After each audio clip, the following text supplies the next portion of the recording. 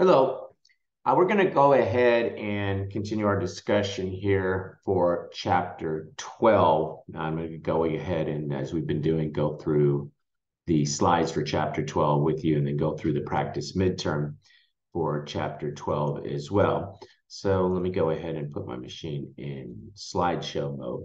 And as you can see, we're going to be talking about financial statement fraud schemes. Now, when we talk about financial fraud schemes, we're not talking about stealing necessarily. We're not talking about the larceny discussion that we've had. And some of the things that will be coming up later in the course, we'll talk about actual stealing, larceny. Here, we're talking about lying, providing information to financial statements that is false, misleading, unsupported. And what an entity would be doing in a fraud scheme such as this is trying to make the company look like a more attractive investment, either in the current period or perhaps they're looking to future periods to see if they can show some sort of growth trends in the company and whatnot that will then lead investors and creditors to want to go ahead and provide capital to the entity. And then, of course, there could be harm done to those individuals as a result if the financial performance was overstated, financial performance trends were overstated. Investors and creditors could make a poor investment decision if later on those chickens come home to roost, essentially. So what we're going to look at here as we go through and I get my slide clicker to work, is we are really looking at deliberate misstatement. Remember, what defines fraud is intent. So there's deliberate misstatement, omissions in the financial statements, disclosure requirements that aren't being followed, that are being exaggerated, and ultimately it deceives and it could potentially harm. And remember, we talked about the accounting standards last time. And when we look at accounting standards, we are focusing, of course, on investors and creditors. That's the main individuals that the Financial Accounting Standard Board looks at. And so we have these investors and creditors that could be harmed. Now, we're going to talk more about the auditing standards, associated with fraud. We'll get into that more, but that would be the responsibility of the auditor to detect misstatements, whether caused by error, which is unintentional, or fraud, which we've defined as being intentional. But the ultimate responsibility is to management to prevent, detect, deter fraud in the entity. So we'll talk a little bit about the opportunity aspect of the fraud triangle. We'll talk about controls, and then we're going to really start to get into that as we move forward into our next chapters. So taking a look, financial statement fraud, okay, could be the falsification, manipulation of material financial records, okay, these financial statements themselves, but it could also be the supporting documentation. Again, auditors are going to want to come and look at that. And so the entity will have the concealment objective of fraud, of course. And so they could falsify the supporting documents. Intentional, okay? And again, intention is a big part of this, right? Doing it on purpose. Intentional omission or representation of various events, transactions, accounts. Deliberate misapplication of accounting principles, policies, procedures. So we're going to see that the entity is trying to push the accounting standards to such a level where ultimately they intentionally cause the financial statements to be materially misstated. And then, of course, intentional, and of course, the key word being here, deliberate, intentional, right? The intent aspect of it, omission of particular disclosures. Maybe they don't want to show that there are related party transactions, for example, and so they don't disclose those properly the way generally accepted accounting principles had advised us that we're supposed to. Now you come and you take a look at the costs associated with financial statement fraud, and they tell us legal cost, increased insurance costs, loss of productivity, adverse impacts on employee morale, customers, harming the goodwill of the entity because they know that management is somehow involved in fraud, suppliers, okay, negative stock market reactions. Now they say that these costs are impossible to measure. I'm not sure that I agree with impossible. I think that some of these are difficult. When we look, certainly legal costs would be quantifiable, increased insurance costs would be quantifiable, but some of these others, the loss of productivity, loss of trust, employee morale, yeah, these do get difficult, if not impossible, some of these other ones to measure. So you can measure some of these costs. It would be interesting to see a study that might be done to see what the legal fees are associated with, fraud suits and that sort of thing. Taking a look, other costs undermining the reliability, quality of the financial reporting process, jeopardizes the integrity of the company, the entity itself, but also the profession, the accounting profession, the auditing profession, right? Some of the scandals, Enron and some of those things not only affected the confidence that individuals have in the financial reports, but also the audit process as well. That can then lead to a broader distrust of capital markets, market participants, and all of this is important in terms of making the markets efficient and helps with the growth of the economy. So auditors play an important role, and there has to be, the trust of auditors as we go through this process. So we need to keep that in mind as well. So when we start to now dig into different types of fraud schemes, we're going to be talking about fictitious revenues. Entities will want to probably overstate revenues, although they could understate revenue in the current period because they are satisfied with whatever their revenues are and their income is this period, and they want to try to throw some things into the next period.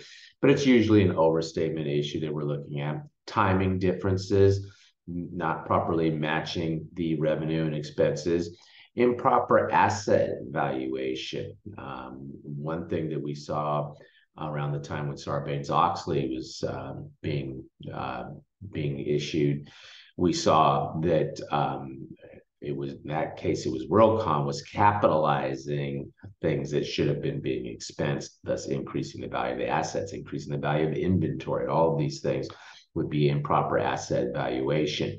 Concealing liabilities and expenses. We say concealing that we don't want to show liabilities, we don't want to show the related expense, less liability, higher value of the entity, right? Less expense, higher income, higher value to the entity as we start to overstate our stockholders' equity, and then improper disclosures.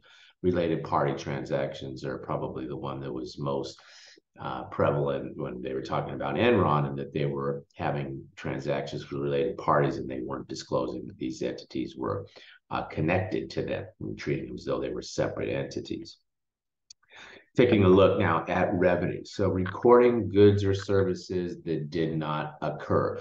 When we look at revenue, we are interested in something called the occurrence assertion. Did the revenue actually occur? Okay.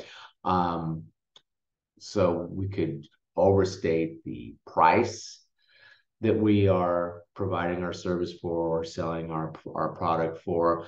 We could pretend like we're selling things to customers when in fact these customers don't exist. We could be trying to overstate our sales to legitimate customers. We'll talk about something called channel stuffing, where you create terms that cause your customers to buy too much product at a point in time, and you make it sound, well, you can return it at any point in time, and it starts to go outside of the definition of a sale at some point, yet the company still wants to report it as a sale. We talk about the fraud triangle a little bit before, and we're going to continue that discussion today, but we talk about incentive and pressure as one of the things that causes an entity to engage in financial reporting fraud. The incentive being, hey, you'll get a better bonus if you show a higher revenue, higher net income. Pressure being what, hey, if you don't show those good performances, you are going to be, fired or receive some sort of reprimand from the company, right? Now, coming down, what would be some red flags? What would be some things that would cause us to say, we think maybe we have an issue here with improper revenue recognition? And as we go through these red flags for the different fraud schemes that we just outlined a minute ago, financial reporting fraud schemes that we just outlined a minute ago, we're going to see some repeat in the red flags. So trends are going to be an important part of the sort of analytical procedure that someone would do to see if there is some concern about fraud. And we'll see that we're going to do something called horizontal analysis, which is a longitudinal approach to see how things are changing over time, but also something called vertical analysis or common size analysis, where we're looking to see if certain financial statement items make sense when in comparison to maybe the industry or in comparison to a particular base, say the percent that our sales are making up of, say, a particular item, say our total assets, those sort of things.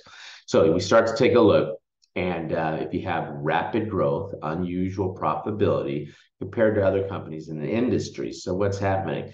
Other companies are showing, maybe losses, while, our entity that we're looking at is showing a growth when the entities in the same industry are showing a decline. Recurring negative cash flow from operations. Now, let's think about cash flow from operations for a second. When you look at the statement of cash flows, you have your operating, investing, and financing section. And what happens is we will show a net income and then we'll reconcile the cash provided by operations. Well, if you're seeing growth in income, but not a lot of cash is being generated from those operations, well, it starts to raise the question, well, what's happening? Are they having trouble collecting the receivables? Maybe, could be. Or maybe they have put some fictitious sales in, and as a result, they're not going to collect on those, obviously. And so the cash flow isn't matching what we're seeing as the income. Okay, so showing net income, yeah, but not generating cash flow from operation could be a red flag. Significant transactions with related parties. So again, we're looking at these related parties and saying, well, are they really arm's length transaction, or are they actually controlling the entity? And of course, we'll talk about the disclosures around that. They talk about these entities not being audited. You would want to see that a related entity is being audited, particularly if you're going to be doing some consolidation.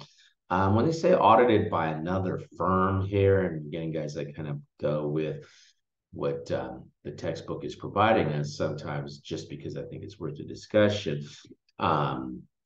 Audited by another firm, that really shouldn't be that much of a problem, because the other firm, if we were going to rely on their information, we would be doing some work to see that they are independent, to see that they are competent, to see if we can accept their work as part of parcel of our audit of, say, the consolidated entity. If we were the auditors of what they call the group financial statements, component auditors, which are those individuals that are auditing subsidiaries and whatnot, we would have some responsibility to make sure that we are satisfied that those component auditors, those other auditors, are doing certain work. And we may even want to review some of the work that they've done to be satisfied that they follow the procedures. So there are ways around the audited by another firm, but you would want to see that they are audited. So if they were not audited, yeah, that would be more of a concern to me. Taking a look at some more flags, unusual or highly complex transactions. Now, I'm assuming that you may be a little earlier on in your career here with this comment. And what I tell my students is, if you don't understand something, do not let the company make you feel like, well, you should know that, or, kind of give you a feeling of insufficiency, of inadequacy in your knowledge. When meanwhile, they're intentionally making things complex so that you'll give up and not understand what's going on. So you always need to understand what is the nature of the transaction, what's behind it, what would be some good support for whatever it is that you're seeing.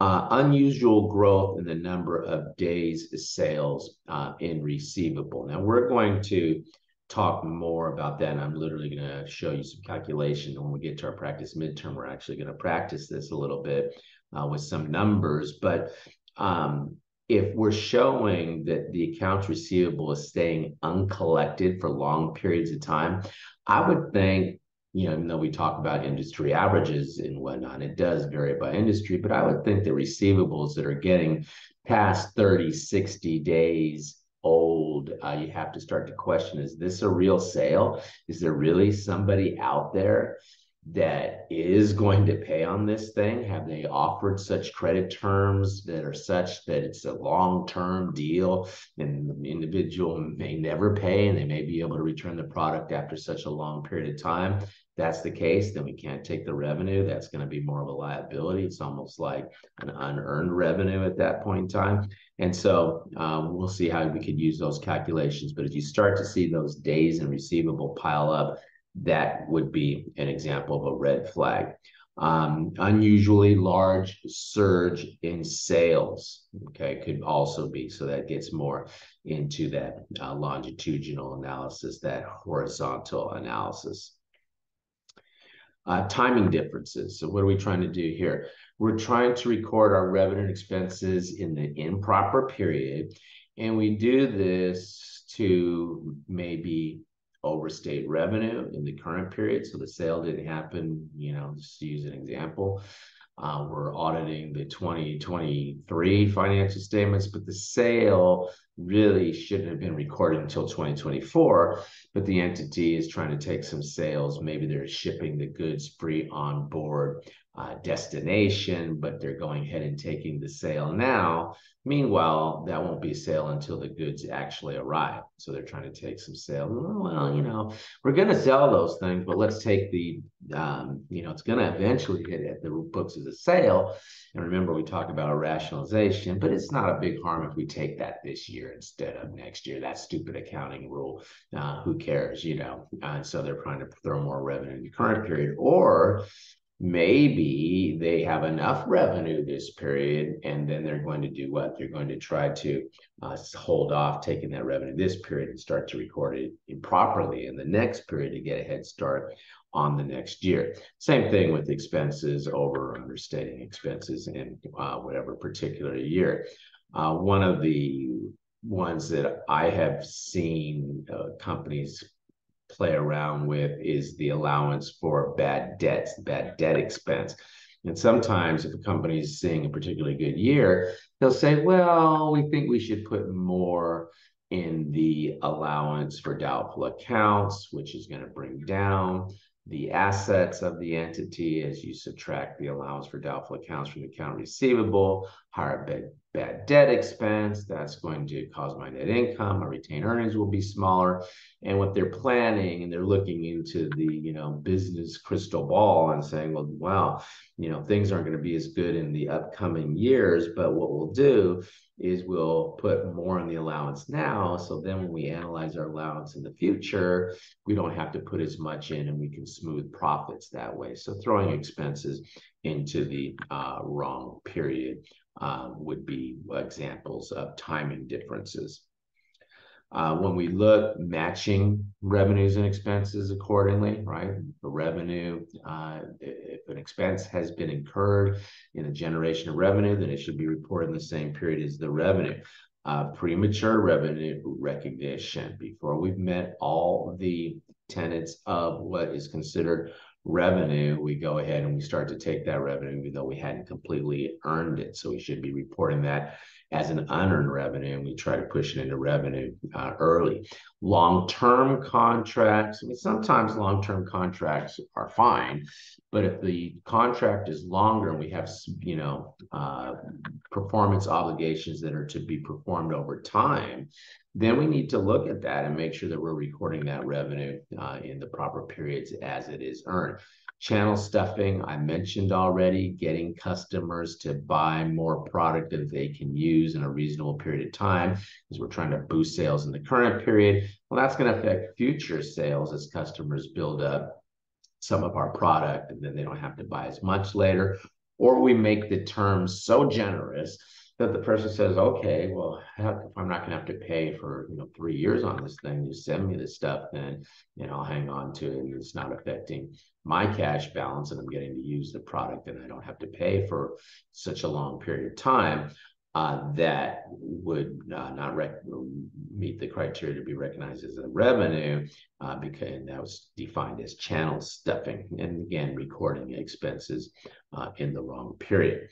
So red flags, and as I mentioned, you're seeing some repeat on these because these are things that start to happen as entities engage in whatever fraudulent financial reporting scheme. So now unusual profitability, negative cash flow, or inability to generate cash flow from operations. Meanwhile, we're seeing a nice net income growth, complex transactions, unusual increase in gross margin or gross profit versus industry peers.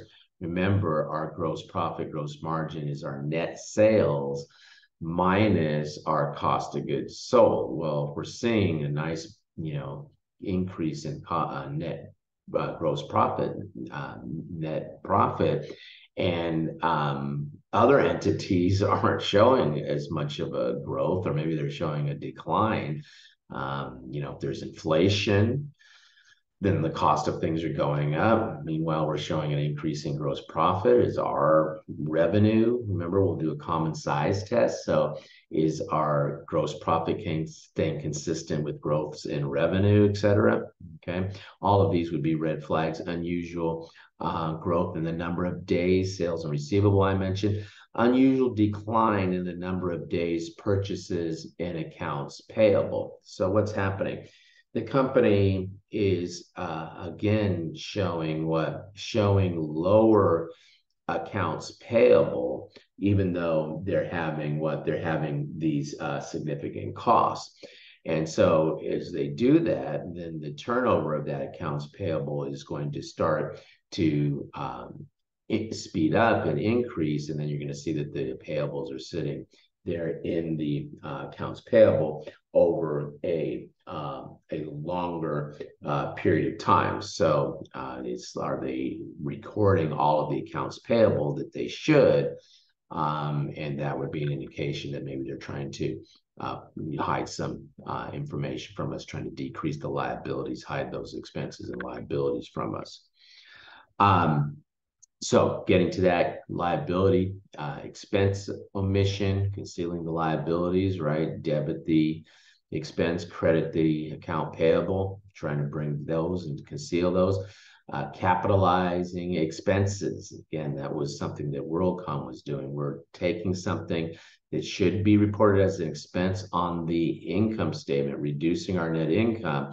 And instead, we go ahead and put that on the balance sheet, show it as an asset.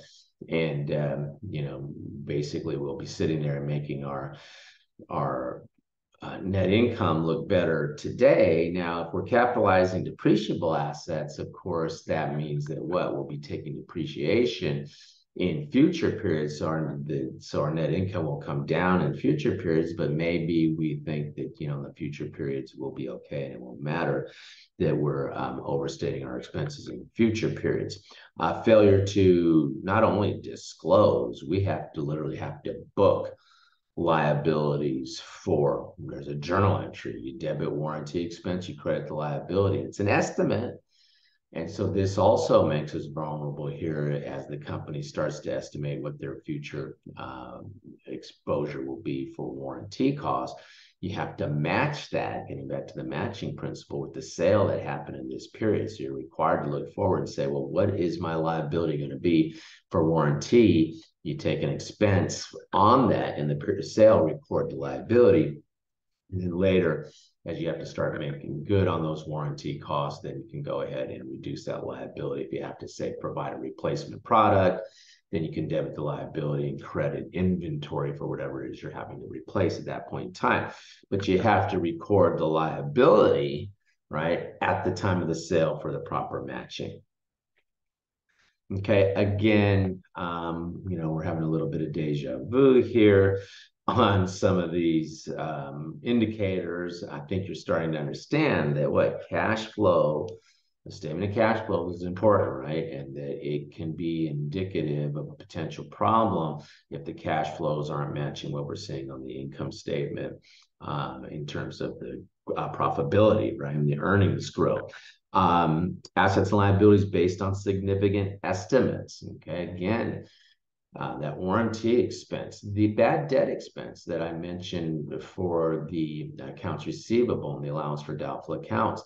Nobody really knows whether or not we're going to be able to collect on those receivables, but we need to make a reasonable estimate, a supportable estimate of what we think the amount's going to be, usually based on history, and we need to properly record that. So we would want to see, are there some bias in that estimate process? And so you may see non-financial management taking a keen interest in that. I was on an assignment working for the federal government when we were looking at banks, and we were looking to see how good of a job they were doing for that allowance for loan loss, which is a big provision that comes up on the income statement. And we did start to detect a little bit of a senior management interest in that number that seemed a little more than it should be, and that it should really be based on data. Instead, they were sort of coming in with, well, we have these bigger policies and whatnot, they're influencing this. And it was looked to us like maybe they were trying to smooth the profits over time.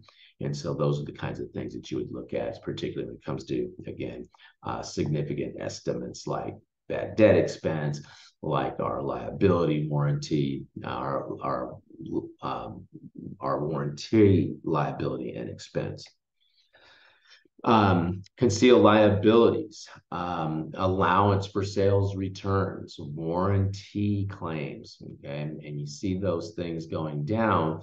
Meanwhile, our industry peers are maybe experiencing an uptick in those areas.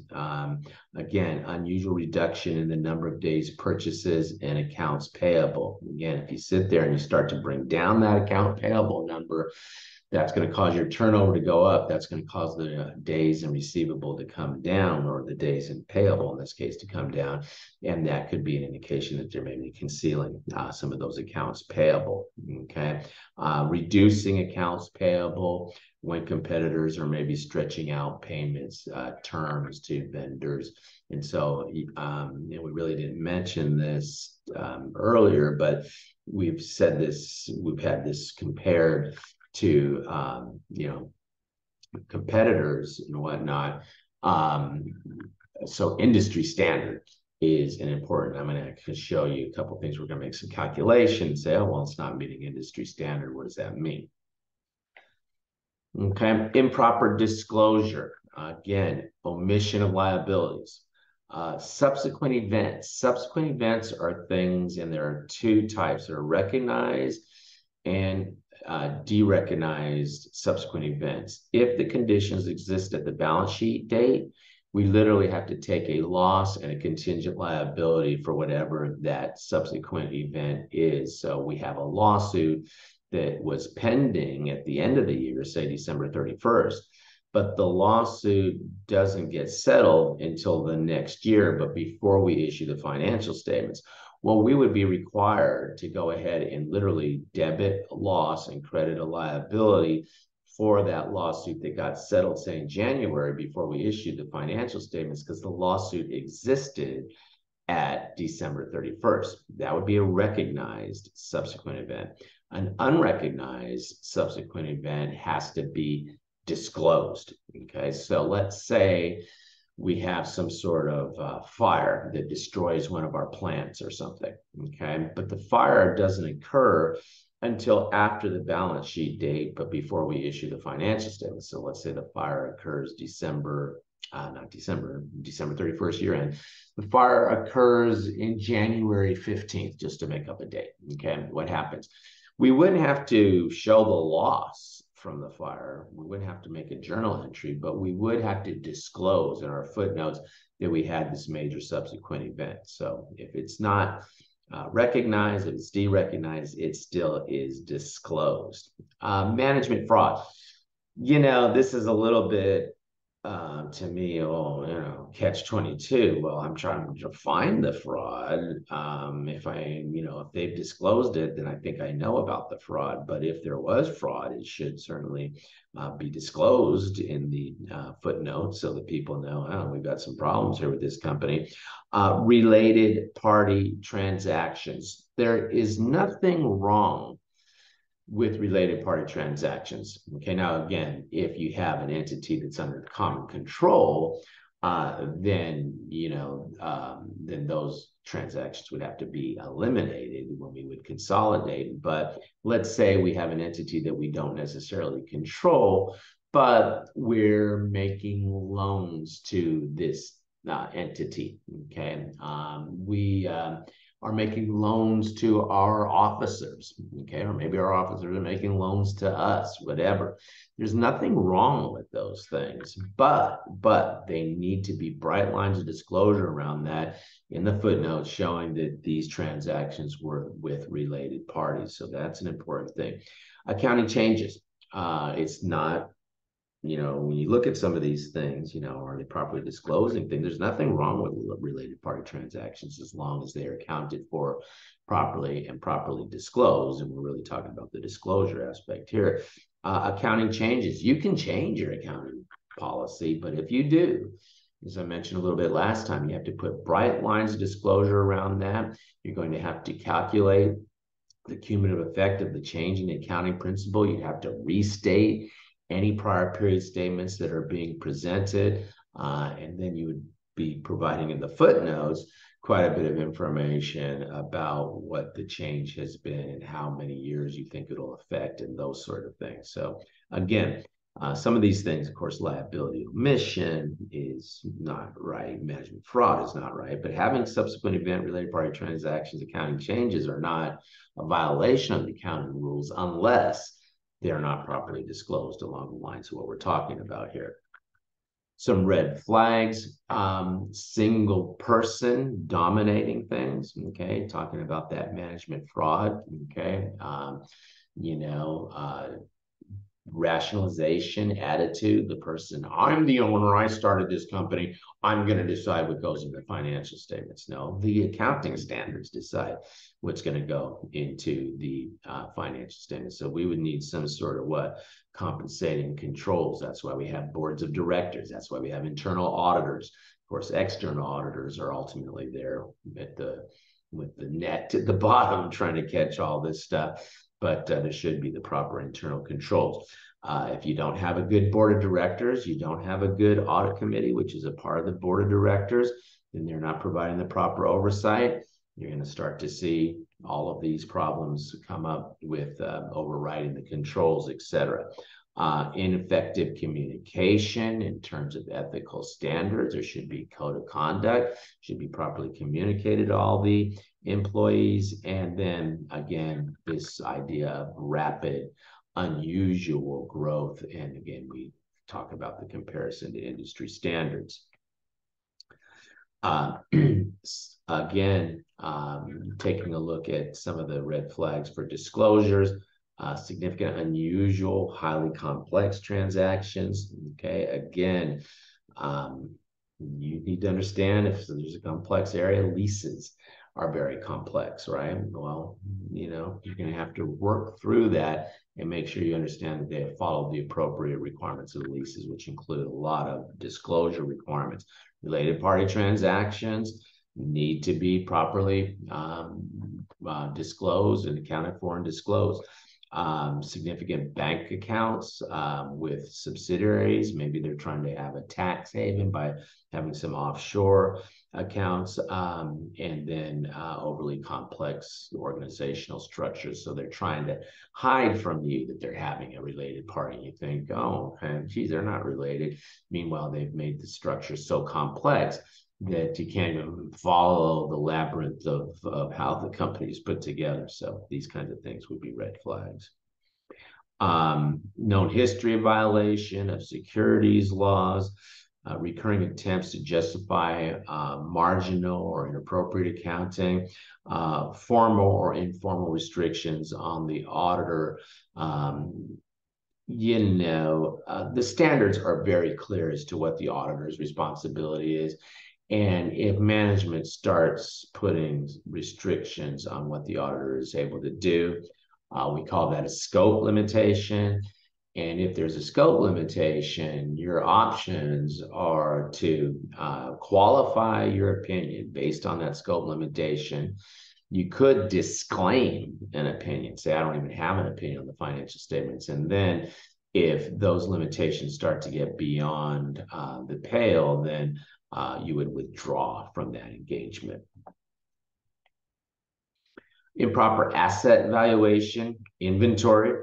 Think about it. If I overstate the value of my inventory, what's going to happen? Let's say I overstate the value of my ending inventory. Well, remember, we have what? We have beginning inventory. And then we add purchases to that. Okay. That gives us our goods available for sale. GAFs, okay, goods available for sale. And then we subtract the ending inventory, okay? And that gives us our what? Our cost of goods sold. Well, if we were to figure out a way to say undervalue our ending inventory, let's start with that. That would do what? That would drive the ending inventory down. That would do what?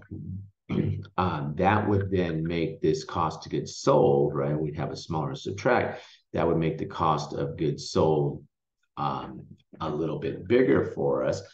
And so now we're showing what? We're showing a smaller gross profit, but maybe we're doing that because we're satisfied with this year. And now what's going to happen? Now, as we go into our next year, our beginning inventory is down. That's going to bring our goods available for sale down.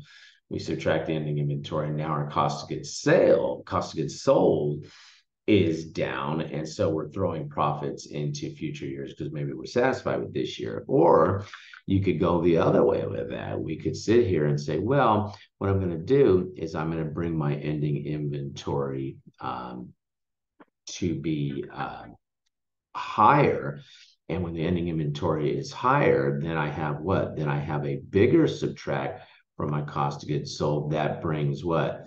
That brings my cost of goods sold down. And if my cost of goods sold comes down, maybe I'm trying to show a better income this year because I'm thinking next year I can start to do something with my sales, or I see some trends where my sales are going to be going up, whatever. Okay, so inventory valuation, accounts receivable valuation, trying to make that accounts receivable look bigger so it looks like we have what?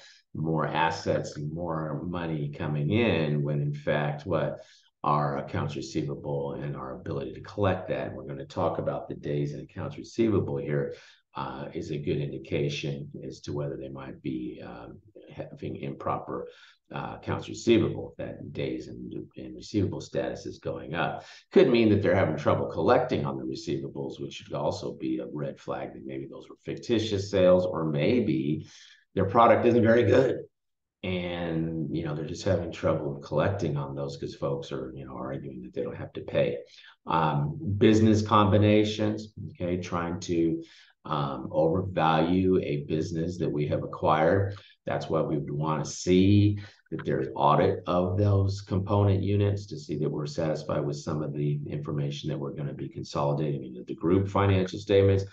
Fixed asset overvaluation. And again, the idea there for fixed assets, because we do record them at historical cost, but maybe what we do is we have a smaller depreciation that we're taking. We're saying that an asset has a longer life than it actually does. Or maybe we're sitting there and we're capitalizing things that should have been expensed. And we've mentioned that a couple of times. Again, the cash flow, okay, we've seen that here a number of times. Significant decline in customer demand for our product, increasing business failure in the industry, assets liabilities based on significant estimates. We've talked about that. Non-functional management's obsession with the accounting policies. And again, looking at industry period in terms of our gross profit or gross margin. Okay. Again, I've mentioned unusual growth in the number of days receivable. Why aren't you collecting on those receivables? Are they real receivables? Is there somebody out there? Why is it taking you 120 days to collect on a receivable? Maybe those were fictitious sales, right? Allowance for bad debts. Again, maybe not taking as much allowance based on the aging, how long those receivables have been in status, but maybe trying to take a little more this year so next year looks better. Obsolete inventory. We need to look at the inventory. We need to evaluate it for obsolescence. If the inventory is obsolete or damaged, we have a requirement that we have to write that down to the lower of cost or net realizable value. If an entity is using last in, first out, the LIFO inventory method, then it's the lower of cost or market. But if there's been a drop in the market and that market now is below our original cost of that inventory, we do need to write that down to a lower amount. Unusual relationship between fixed assets and depreciation. Maybe they've tried to slow down the depreciation on their assets by changing the estimated life of an asset, okay? And then adding assets while competitors are reducing capital tied up. Are you really acquiring assets now? This isn't where the industry is going. Maybe they've underdepreciated, or maybe they've recorded some things as assets that were actually expenses.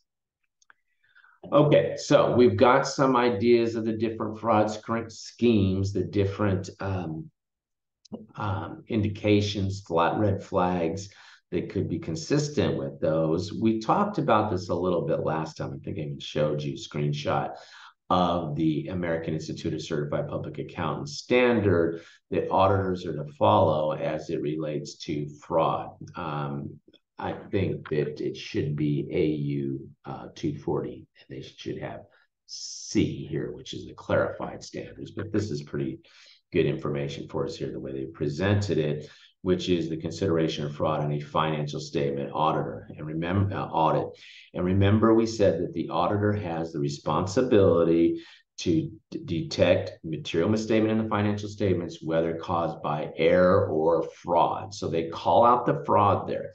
And it says, look, auditors, you have to consider the potential that there is fraud.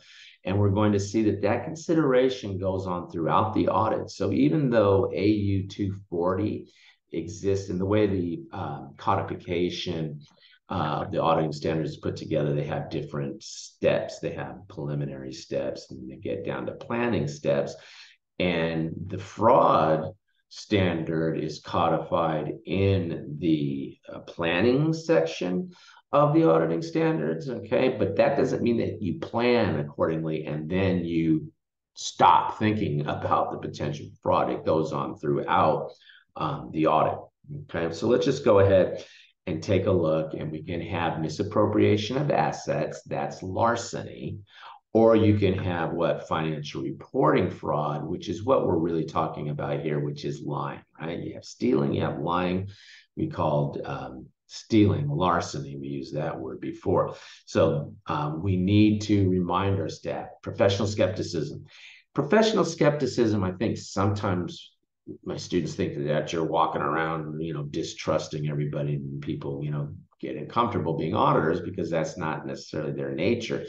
That's not what we're doing with professional skepticism. Professional skepticism says, there is a potential here that I'm not being told the truth. And is there something that doesn't sound right to me? Is there something that doesn't ring true to me? And if it does not ring true to you, doesn't ring true to you, then you're going to need to investigate further. Okay, it doesn't tell you that you go and start calling the police and saying, hey, we got fraud here. You're going to do what? You're going to investigate further to see if there are further. And we talked about some of the red flags and whatnot.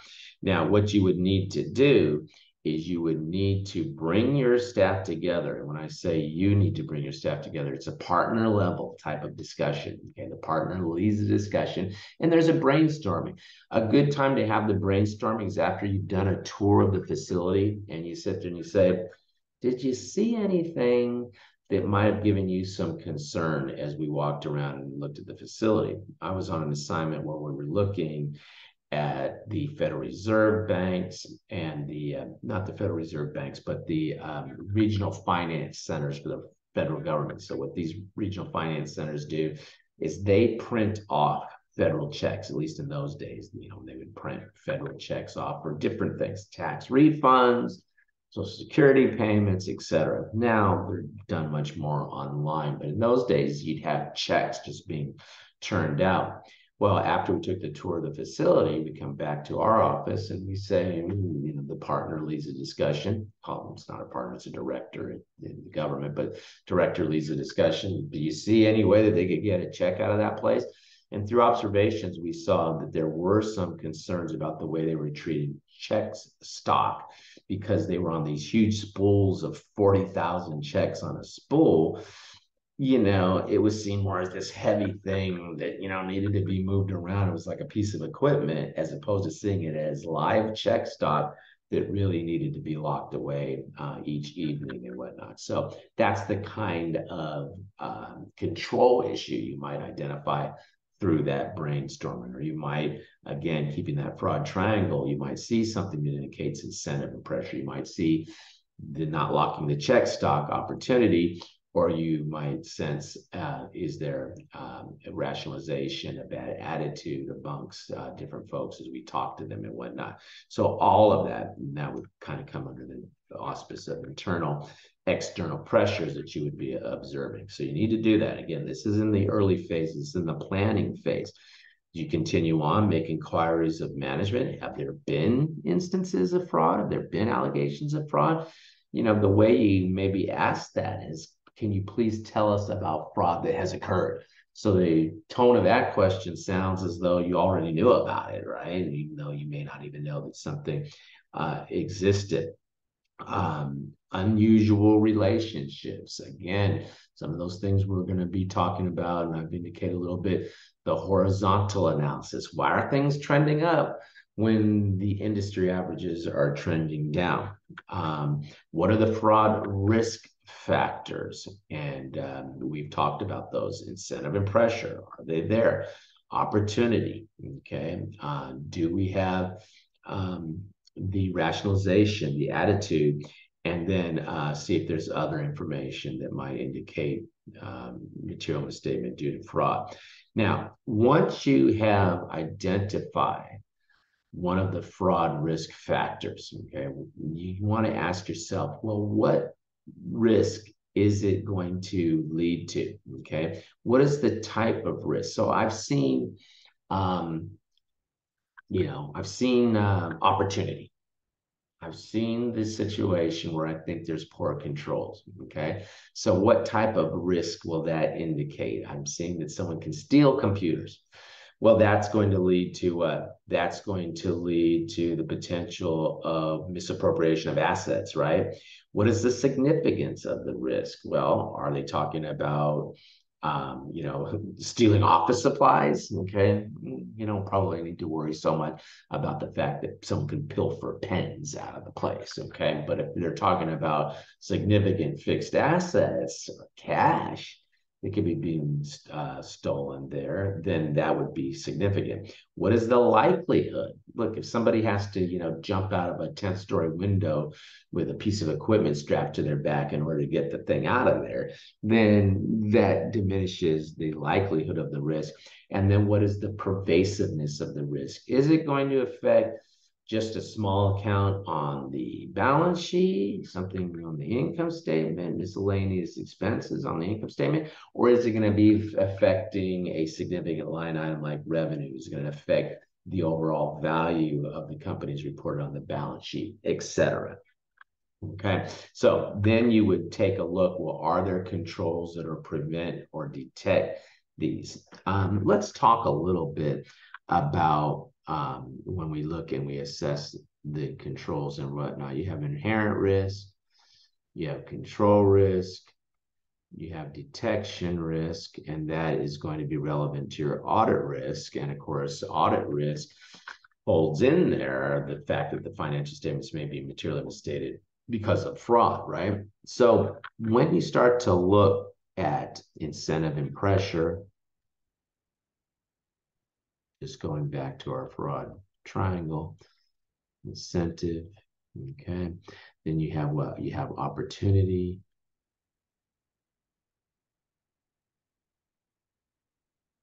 And you have rationalization. I'll just call that RAT. Okay, you have rationalization. And when we look, what? The control risk. Okay, now the auditor controls the detection risk. So the auditor needs to see how these two things really are affecting the different fraud risk factors. And detection risk is the risk that the auditor's procedure won't identify the misstatement, okay? But when we talk about inherent risk, control risk, those are things that exist in the company. So when we look at inherent risk, okay, maybe incentive is causing the inherent risk to go up, rationalization is causing the inherent risk to go up. We have a situation where if I don't get a big net income, I'm gonna, lose my job or whatever. Or if I get a big net income, I'll get a nice bonus, right? And so what do? We start to make the transactions very complex so that it makes it more difficult to detect what we're doing in terms of how we're, how we're accounting for those transactions, right? Or maybe I'm sitting there and saying, oh, I'm a dominating management. Forget about these accounting standards. The accounting standards are so annoying. And I've heard companies sit there and talk that way. Oh, FASB needs to be shut down because they're telling us that there were too many steps that we have to do. And I've heard individuals talk that way. And it's like, well, that's not how it works. We have a 7-member board that is sanctioned by the Securities Exchange Commission, like we talked about last time, to figure this stuff out. And you need to live within those rules, right? Okay. And then control risk is really, the opportunity. And I think that's probably the biggest thing that can lead to misappropriation of assets, to fraudulent financial reporting. Now, when you look at this, you could say, well, wait a minute, if I have a dominating management, that could affect the internal control too. So now we've got what? We've got rationalization also potentially being affected by the control risk as well, right?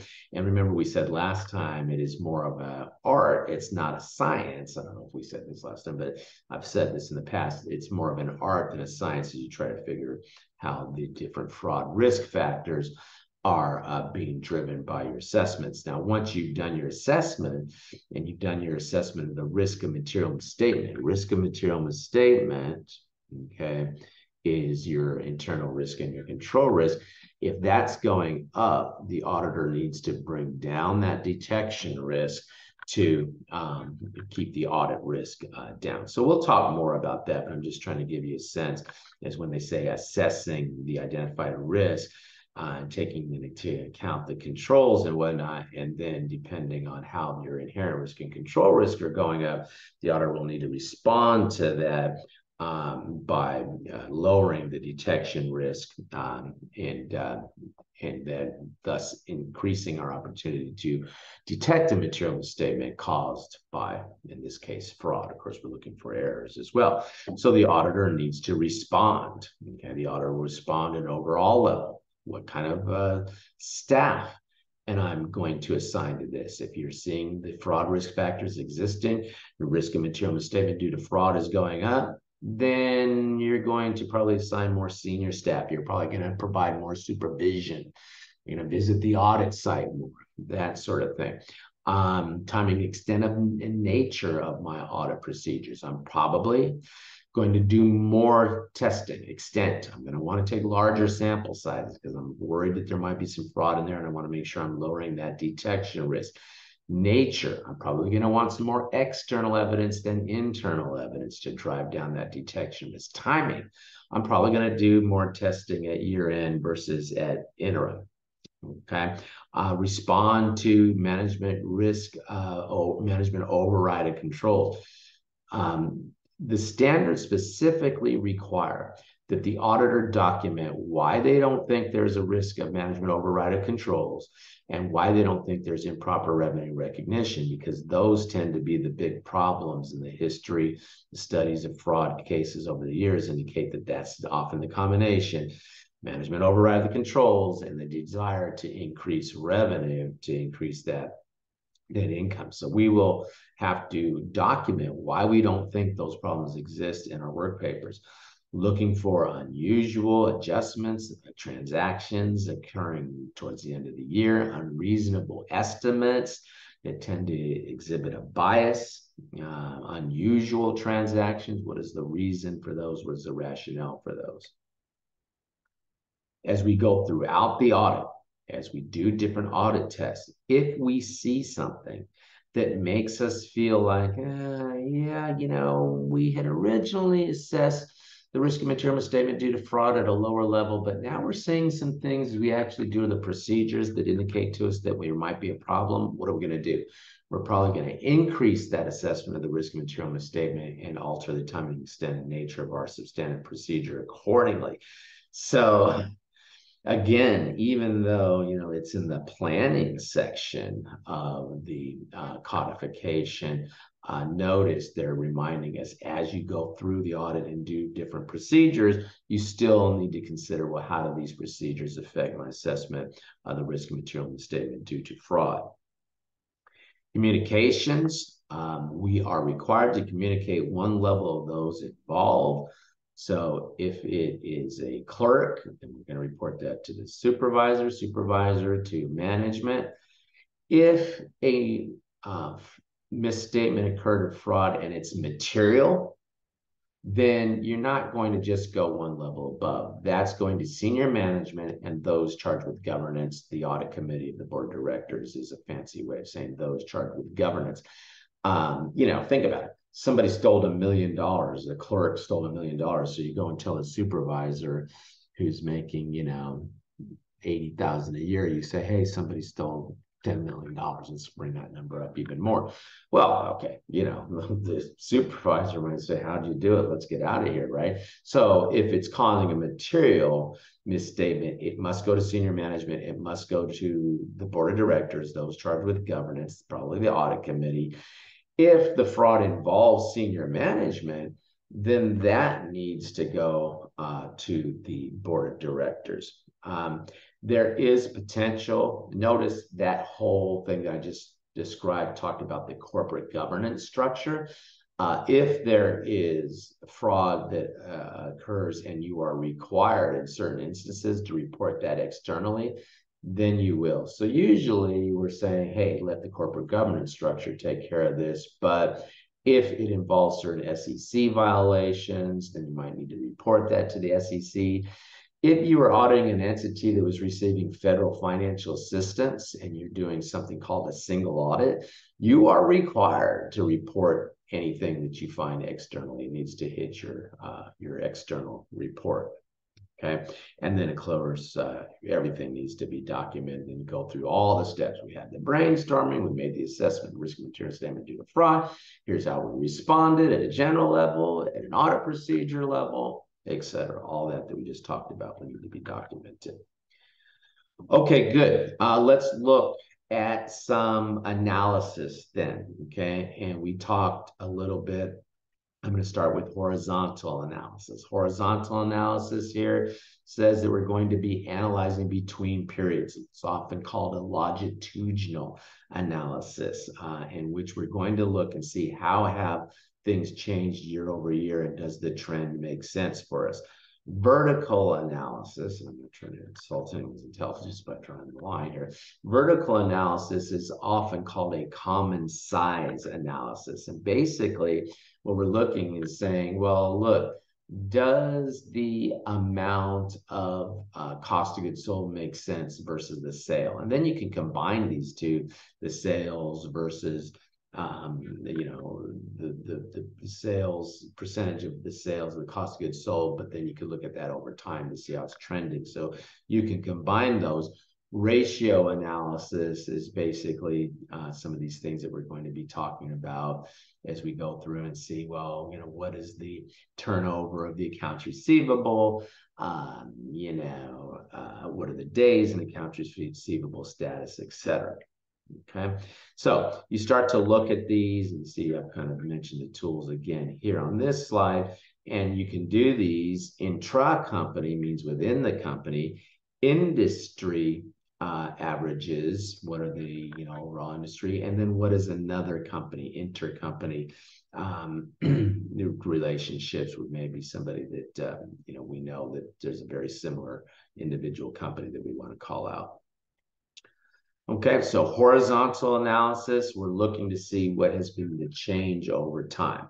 So let's just look at this example. Okay, what you would do, and the way you calculate these percentages, right, that they're saying here, is you would sit here and you would say, well, let's say I want to get this 7.9%. How do we do that? Well, you'd look at the difference between those two. That's 75,000. And then you divide it by the first year in the analysis. Okay, so in this example, it's 2008. So I would divide that 75,000 by the 945,000. Okay, and that's going to yield me that 7.9%. Okay, very, very, quick, easy, fairly easy on Excel, whatever, kind of an easy calculation. And then, as I mentioned, you could go ahead and compare that to the industry, compare it to itself. Why are they increasing their assets here in this example when everybody else's assets are coming down, et cetera. And then it starts to get you further down into some of those red flags. Okay. Vertical analysis is going this way, also called AKA common size analysis. So when we look at this now, we're picking a base, say total assets, and then we just want to see what percent a line item like current assets or cash, whatever, would make up of that base. Okay, and so they go through and they call that common size analysis. And again, you could then do a longitudinal or horizontal analysis along with that as well, a trend analysis along with that as well. Okay, some ratio analysis. And since we mentioned receivable turnover a few times, let's go ahead and let's take a look at that. I'm just going to go ahead and, unfurl this for you. And we have what? For a receivable turnover, we put our net credit sales. Net credit sales are sales minus returns and minus discounts, right? That's our net credit sales, and it's credit sales. You then divide that by the average net receivable. Net receivable is your account receivable minus the allowance for doubtful accounts. Now, they put the beginning and ending here and divided it by 2. So in some cases, I see them using the average. In some cases, and we're going to look at some of the homework questions here in a couple of minutes, the practice midterm questions here in a couple of minutes, you'll see that they just use the year-end balance. Okay, so you could use average. You could use year-end balance. I think it'd be, I don't know, more technically interesting if you went ahead and used the industry average, but it's not a big deal, okay? And once you do that, you can see that this entity turned their accounts receivable over 46.4 times. In other words, they collected, it doesn't happen all at once, but on average, they collect all of their receivables and down to 0, right? 46.4 times in the course of the year. Now, it never actually gets down to 0, but that's what that number is telling you. They turned it over. They collected everything 46.4 times, and then they built up some more, collected everything, built up some more, and they did that 46.4 times. Again, it doesn't happen exactly as I'm saying, but on average, that's how many times they collected all of their receivables. Now, to see what are the number of days that things are sitting in receivables, sometimes it's called the days of uncollectible receivable. You, of course, take the 365-day year, okay, and you divide it by the turnover, okay, and that tells us that they collected all of their receivable on average about 36 days. Okay, that's not too bad. That's pretty good, I think, for most entities, maybe 60 days, depending on the industry. You start getting into past 60 days, 90 days. Now you start asking yourself, what's going on here? How come they're not collecting on these receivables as fast? Maybe there's some fictitious sales. That then leads you to a further questioning and looking at the controls and the incentive and pressures and all of those different things to see, hey, maybe there's some fraud risk factors that are involved here. Okay, so we've mentioned about the fraud triangle a number of times now: pressure, incentive, opportunity, and rationalization. Okay, and so what would happen if a company wanted to deter fraud? Then they should reduce these things, right? Reduce the opportunity. Why? How? Strengthen controls, reduce pressure. Don't put as much pressure to meet certain earnings targets, or allow the the trends to go as they're going to go, right? Instead of trying to take all the profit this year, understand that you've got a slow growth situation going on. Rationalization, make sure employees understand their responsibilities. Understanding the responsibility, but also, the responsibility is reasonable. Okay, I think that's important, and that if people feel that you're putting unreasonable expectations on them, then that can also lead to the rationalization. Well, this is unrealistic anyway. So it's not just about telling the employees, well, this is what you're supposed to do, which I think some of the literature we're going to look at here tells you that, but also being reasonable in what you're expecting and out of individuals is an important part of reducing rationalization. Okay, so you can see some of these things. Tone at the top. Remember, we talked about the control environment last time. Setting achievable goals. There you go. That will mitigate some of that rationalization. Okay, they're saying pressure here, but yeah, you put the pressure, but also if the goal is unachievable, then that could start rationalization, right? Avoid excessive pressure, change goals as market conditions warrant, etc. Discourage excessive internal expectations. Taking a look at opportunity, improve the controls. Maintain complete internal accounting records. Know where your assets are. Have identification plates that tell you where they're supposed to be. Periodically check those. Come around and scan those identification plates. Security system, physically secure assets, cash, those sort of things. Personnel records. Background checks. A background check you can get done through the FBI, Department of Justice, depending on the significance. Sometimes, things are so sensitive, they'll do a report to see if an individual was ever arrested. Maybe the person was arrested, but they were found not guilty, but you still would want to hear, well, what happened in that particular case. All of these kind of things would be reduce the opportunity. And then rationalization. And again, they talk about policies and proper training, and those are all true. But I think, this starts to become a little bit more of an art here as you start to go, well, okay, but you could also mitigate some of the rationalization by not having unrealistic expectations. Okay, so that is taking us through the discussion here, but let's go ahead and take some time now to look at the practice midterm. So we're going to go ahead and see how, potentially I could ask you some questions when you do your midterm on this stuff. Okay, so let's go ahead, and you can see on the screen that we have the practice midterm, and see how we would test the material from this chapter here. And so let's take a look at this first one. We said, which of the following is not an example of financial statement fraud? And the key thing here that you can see that makes, the obvious answer here, B, once you use the word unintentional, then it's not fraud. Fraud is defined as an intentional act, right? Whether it's misappropriation of assets or what we're talking about here in this chapter, which is fraudulent financial reporting. Okay, good. Let's take a look at number 2. While conducting the annual audit of Bluebird Company financial statements, L.C. Finnegan, CFE, Certified Fraud Examiner, right, CPA, came across some fishy findings. The company recorded several large and unusual sales at the end of the fiscal year to companies or customers that LC had never heard of. Maybe she's audited these guys before. And,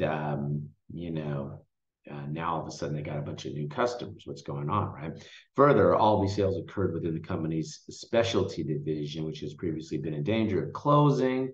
There's the pressure. Based on these findings, what type of financial statement fraud? And this is pointing to what? To fictitious revenues. Okay. All right, good. Number 3, Sharp Medical Supply Inc. has suffered recent slowdown in sales and is in danger of showing a loss for 20X1. Here comes the pressure. To boost income, the sales manager encourages 2 of the company's largest customers to overbuy several slow-moving products at deep discounts. He also offered them extended payment terms, some of which delay payment until the end of 20X2.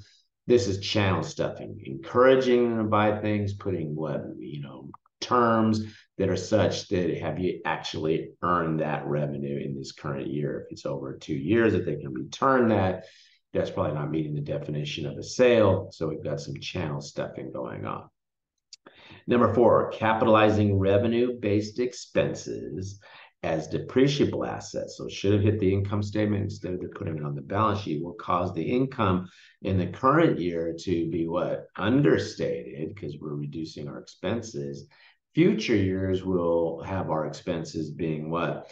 Being overstated. And so our expenses are overstated, therefore our income will be understated. Make sure we understand what we're looking for. Your income, right? It's going to be overstated in the current period. And then in future periods, as our depreciation expense goes up, our income will be understated. But maybe the company's satisfied with that because they're saying, well, we're going to see some better trends in revenue in later years, so we don't mind taking those expenses in later years as we move forward.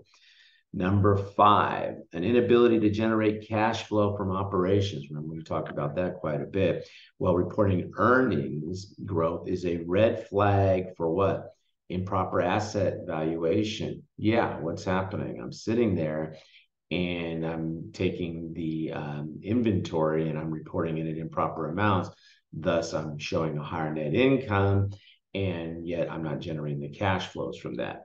Fictitious revenues, right? Concealed liabilities and expenses. Yeah, all of these, and we saw that consistent, are examples of, could be a red flag of that, could be inability to generate cash flows from operations. Looking at the auditing standards, consideration of fraud in a financial statement auditor, the auditor should ask management about the risk of fraud and how they addressed it. Which of the following is not described as an issue the auditor would ask management about? Suspected instances of fraud? Yeah. Management's understanding of fraud risk? Yeah. Whether and how management communicates the company's financial results to the employees? Not so much, right? Programs, what are the controls? Yeah, we would be interested in that will prevent, detect, deter the fraud. Okay. All right, good. Looking at now some of the calculations here, and we have our accounts receivable, and we are saying that the accounts receivable are $72,000, and the net sales are $1,200,000. Now, they're doing it here a little differently. The way you see the book doing this is a little different than how we were studying earlier, but I kind of like to do where I calculate the turnover and then I divide the turnover into the number of days, 365 days in a year, to come up with that. So if I have net sales of 1,200,000, and then I divide that by 72,000, okay, and I do the math on that, 1,200,000. It's going to go ahead and you get to watch me use my calculator here. 1,200,000, right? You divide that by the 72,000. That gives you a turnover. They turn their receivables over 16.67 times. Okay, I'll carry that out 2 decimals. 16.67 times. Then what I like to do is I take that and I divide that into the number of days in a year, 365. And when you take the 365 and you divide that by 16.67, you get, and you get something pretty close to this 21.9 days. Okay, that's pretty good. That's pretty good, right? For most entities, I think collecting that quickly would be pretty good, right? Okay, good. Refer to the following selected information. Da da da. And they want us to go ahead and they want us to compute the days sales uncollectible. Again, the days sales uncollectible is the amount of days that things are sitting in accounts receivable. Now, this problem, they gave us the account receivable at the beginning and the end of the year. I would think a better way to answer this would have been to take the average of the receivables, okay? And the way you do the average of the receivables, you take the 2 years, add them together, then divide that by 2. It gives you the average, 2 numbers if you want the average. This particular example of a problem decided that they didn't really care about year one's information. They ignored that, and they just went with the 123,000, which is, the sales. And then they went ahead and divided that by just the 98,760. And when they divided it by the 98,760, okay, so you take that 823 and you divide that 823,000, and you divide that by the 98,760.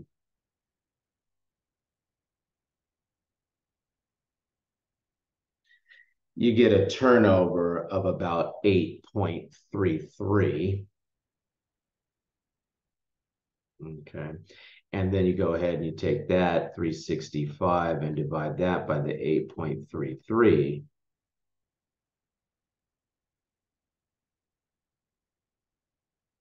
Then you get something pretty close to what they had there, which is this 43.8. Okay.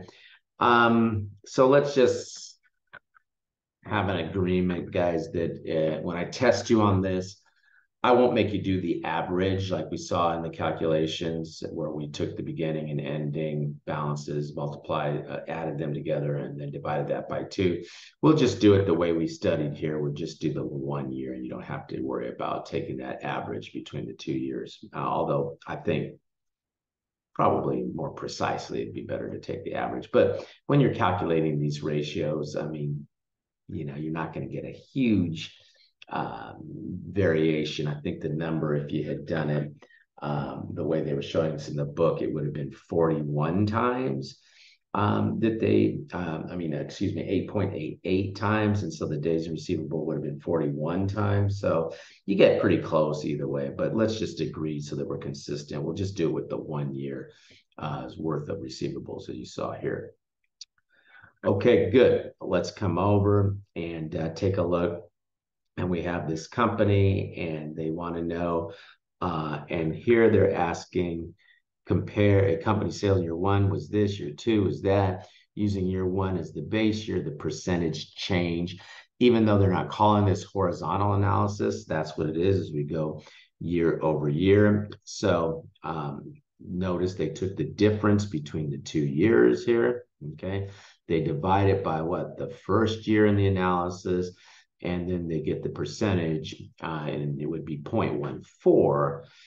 And then, it's a little annoying. They're multiplying that by 100. So, to call that 14%. I think we know that. I think we got this far in our study of accounting and auditing. We know in fraud detection, we know that, 0.14 is 14%. Okay. Okay, good. And then we look at this next one. And this next one is saying, well, what is the common size test? And they're telling us that we want to see what cost of goods sold constitutes of net sales. Okay, so if my cost of goods sold is 174,400, And I go ahead and I divide that for year 2 now by 358,200. And I come to the 174,400, divide that by 358,200, right? I get this 0.48, 6 or something, which is where the 48.7 is coming from, okay? And so I'm sitting there and, I'm not going to test you on rounding, guys, if you get something that's not looking perfect. And when I look at that, I'm like, okay, well, I don't have to do year 1 analysis because I just did it for year 2. And the only choice here would indicate me that the second one is the correct answer. Okay, so hopefully that is helpful for you. Keep doing this, looking at the lectures, looking at the slides, seeing the practice midterm as we move forward. And so we'll see you next time. Okay, guys? Have a good rest. Have a good have fun studying, okay?